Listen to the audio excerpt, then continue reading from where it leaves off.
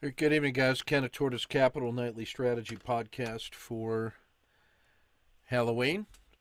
Happy birthday to our middle brother, October 31st, 2022. So, this is a quick look at a perfect fence sitter in Brazil. Why is it perfect? Well, it's positioned exactly in the middle of the long term and mid-term look-back periods. 0.49 and 0.52 is exactly in the middle uh, of those look-back periods, which means that if you can frame a nice tight trade and you get a breakout to the upside, you've got a potential of 3 to 1 before it gets into overbought conditions. But if it breaks down, you can get a 3 to 1 until it becomes oversold. So you are perfectly postured in that middle tight compression zone. There's an added advantage that the 10-day look back was in the bottom 20%. So it was at an extreme condition on the weekly, daily, and the tactical. And the volatility was exceptionally quiet in both the 5-day and the 1-day.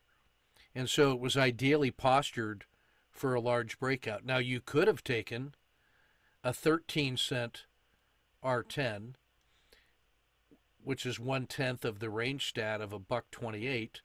But I just used kind of a standard 20-cent MMRB.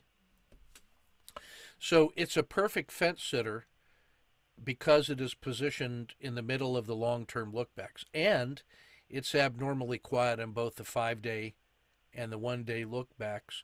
And it's one of our standard movers. So we are poised for a large surprising move the next day, which is today.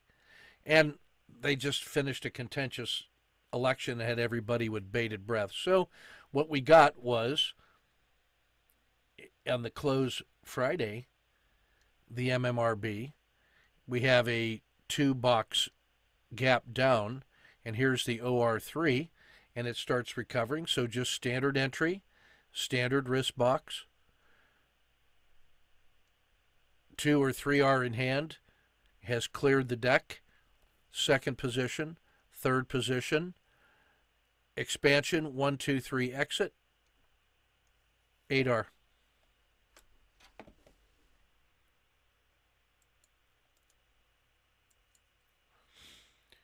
Here's the sniper trade of the day. This is in Devon Energy.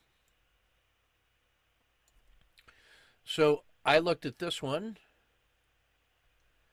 Here was the close Friday. It was a large gap down. Here's the OR3. It had done this, hit here, and then started to reverse. When it was already moving up with power, I thought about taking a minimum manageable risk box off the bottom, thinking that it might get back to here. I just decided, nah, we'll just wait. So I wait for the PSAR flip, standard risk box.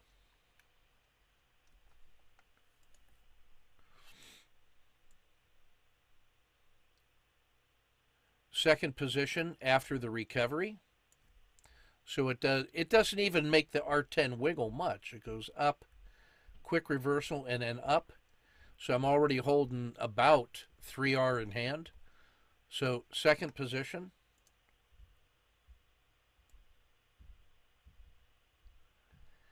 Standard exit at the spine of the dragon.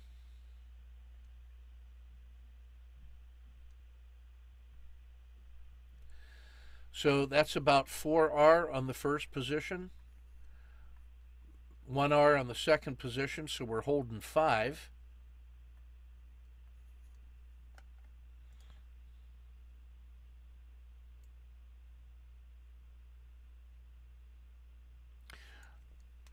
Caught a 2 entry and a PSAR flip. I want you to notice the peak of the RL10. Whoops. Let's get this. Lower high, PSAR flip. I let it clear after a 5R move that way. I let it clear and make that a CD, standard risk box.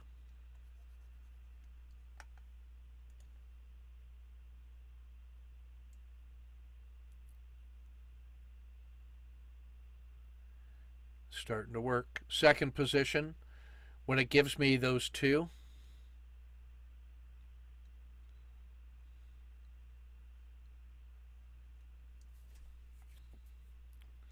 Second position short.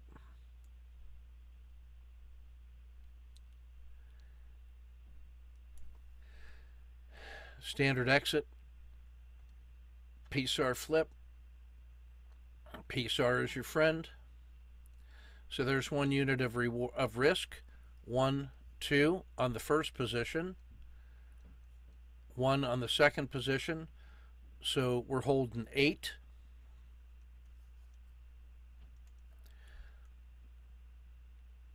Feels like a COTA 2 or an SSC. Actually, if I'm being honest, that's enough of a sell-off that even though you have this kind of COTA 2 formation, I really think of that as an SSC.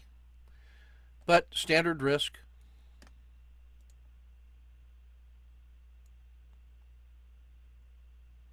Second position, when it clears that shelf.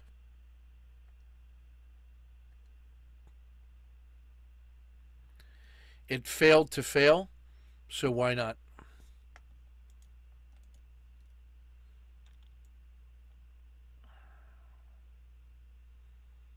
Third position, exit. 1 unit of risk. 1, 2. Second position earns 1. Third position scratches, so that's plus 3. 11R. 20 for the day.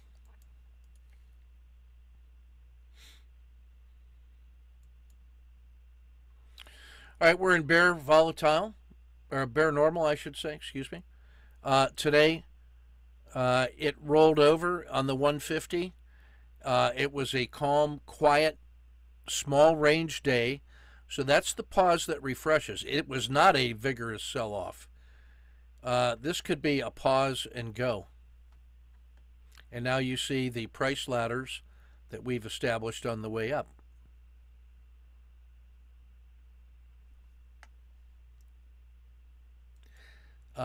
Poised, quiet range, critical state, either direction, ready to go. Bear normal.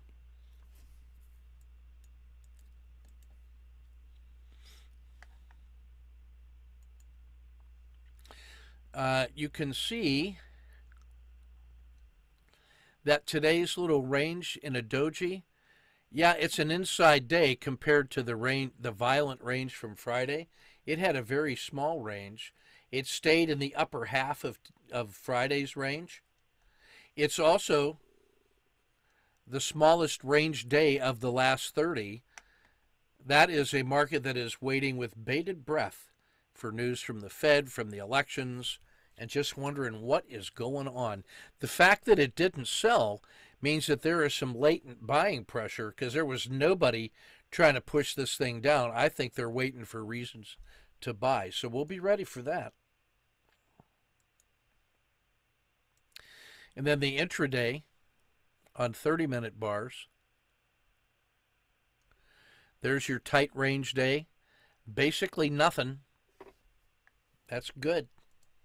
Failure to fail in a bear is information. Here's the sectors.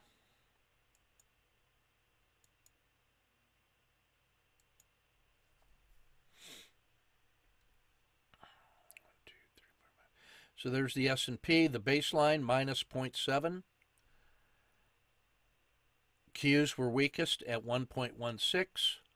Treasuries off 0.71. Emerging markets and diamonds about 0.3. Only the Russell was in the green, up a fraction, 0.09. There's the break-even line between wins and losses, and Tesla was off a half. So a whole lot of nothing going on between the maximum at 0.09 and the worst at minus 1.16. That's a pretty tight range compression among the broad indexes. So let's see what was the weakest.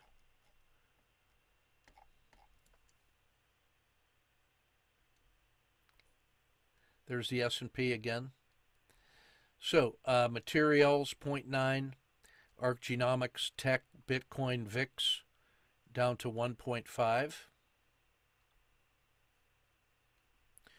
ARC Innovation 1.57. Both lumbers, oil, the FANGs, biotech, commercial real estate. No, I'm sorry, that's Squarespace. Sorry, my bad. Down to from 1.6 to 1.9. You have wheat and precious metals 2.1. Uranium 2.27. And now the individual companies. You got Coinbase, you got Cliff, excuse me, Alcoa, and U.S. Steel. That's our metals. Cliff was the worst. U.S. Steel and Alcoa not so bad. Cliff down 3.4. That should be starred for tomorrow. Then you got your semiconductors. We're looking at NVIDIA 2.4, Intel 2.2. Where's my Texas Instruments? Where are you at? And there's Texas Instruments off 4.5. There's your semis. Texas Instruments starred for tomorrow. Financial services. Disruptors. Coinbase got smashed for 8. PayPal for 3. Squarespace for 2. Meanwhile, Microsoft and Apple both lagging tech and the S&P, a disappointment. But today was a pretty tactical day, all things considered, with small range.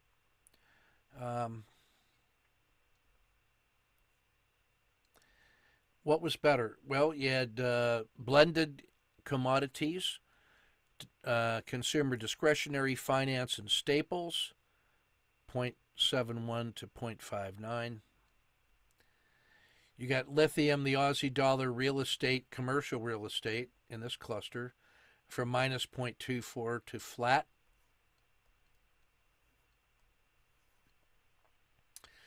Agriculture, oil exploration, 1.35. Ethereum, 1.5.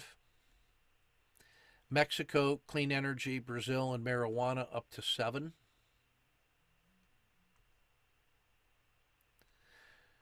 Which leaves Devon Energy, the big deal of the day, at 1.7. Robinhood, 1.5. Rivian, 1.4. So a range of choices, but not a lot of volume, not a lot of volatility. This is a market that is poised for news. So watch the big indexes first. That's going to set the tone. The companies, not so much. This is a market that's looking at the indexes. Let's look at the traders real quick.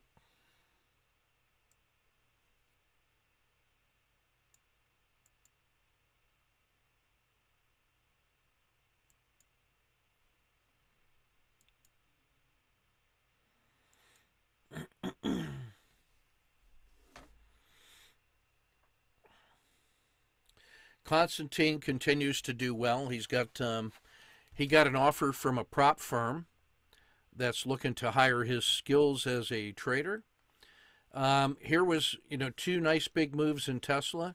He played the one that he was prepared for 2 quick R on the PSAR flip. So he's working with them under very controlled conditions. But notice the PSAR flip in both directions.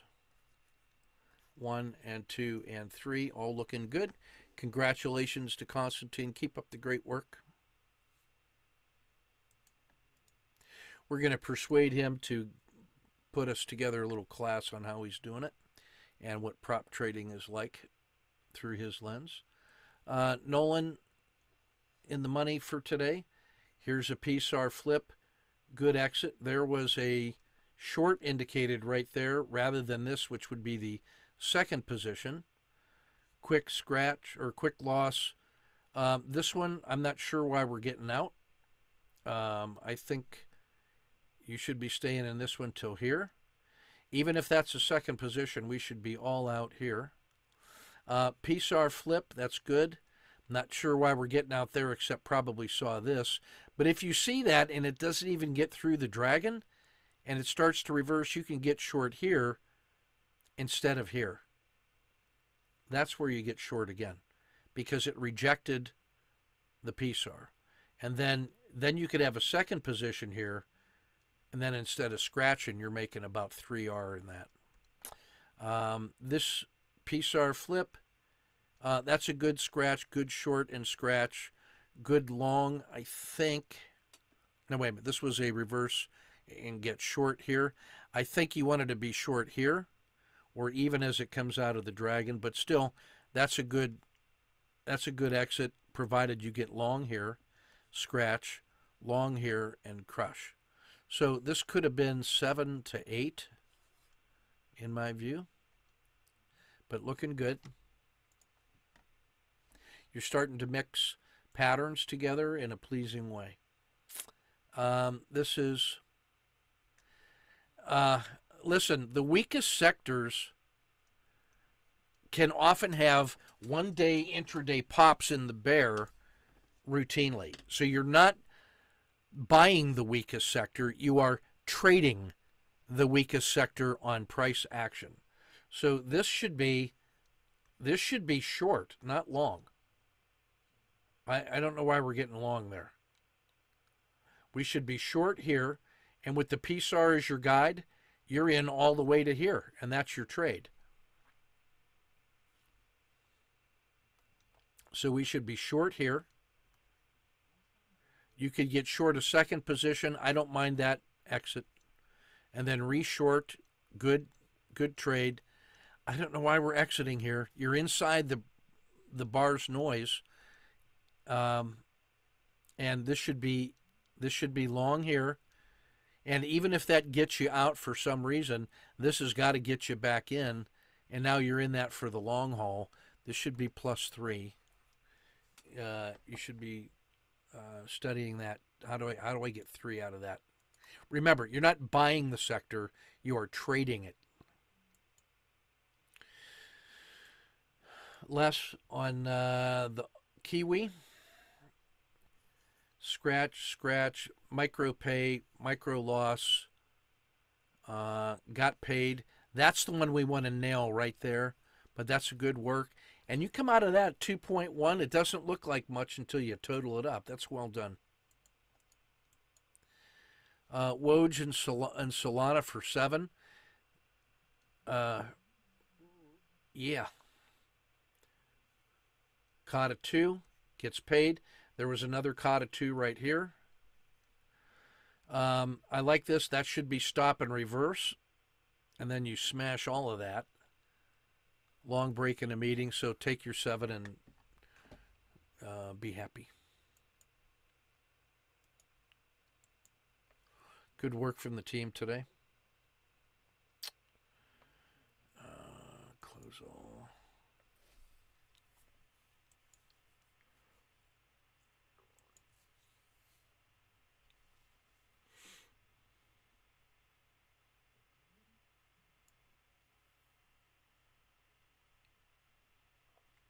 All right, daily reports.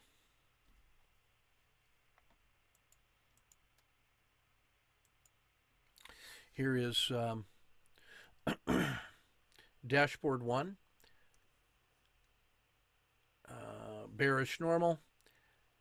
This is looking pretty healthy right in here on the 10, on the 2, 10, and 30. Risk Z is saying, yeah, there's room to the upside. Only mid caps and small caps on the dead cat bounce warning. I like it when DIA is in my min pain. And you still got some choices, some good tradables: Alcoa, Microsoft, Intel, Tesla in the max pain. Those are all movers and things that we trade a lot. And Brazil also 5 great symbols in max pain conditions ready to pop. Today was the smallest range day in 30, so not surprising to see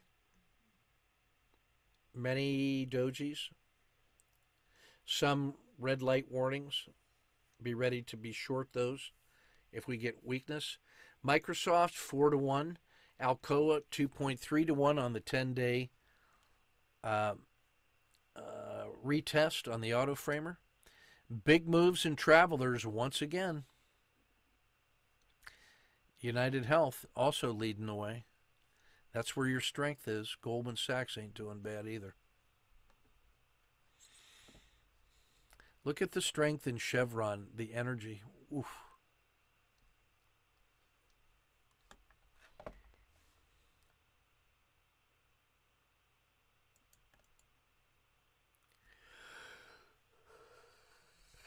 In the ETFs, a couple auto framers, a handful of dojis.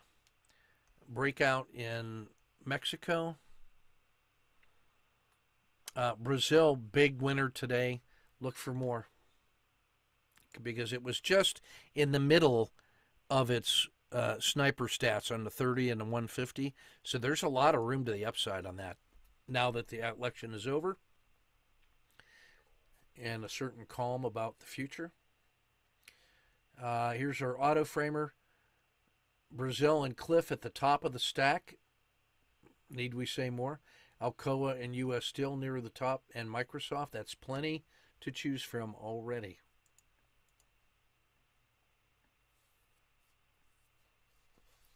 Handful of Godzillas in the green.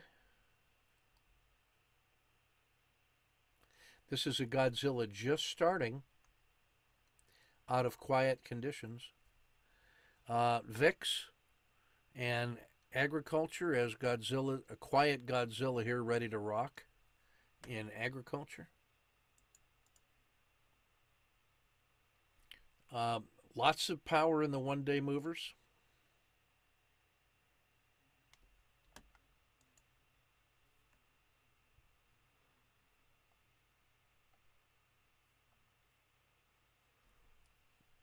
$10-day NDX. Goldman, whoops, sorry about that. Mouse acting funny. Goldman. There's your energy and healthcare right there. Chevron, Cat, and McDonald's, solid. Mexico. And Brazil. Lots of room here on that intermediate time frame to get back to an overbought. I really like Brazil here. That's going to be a great trade. Great swing trade as well as turbo intraday. I think that's everything we want to look at today. Let's be ready for them tomorrow, fellas. Take good care.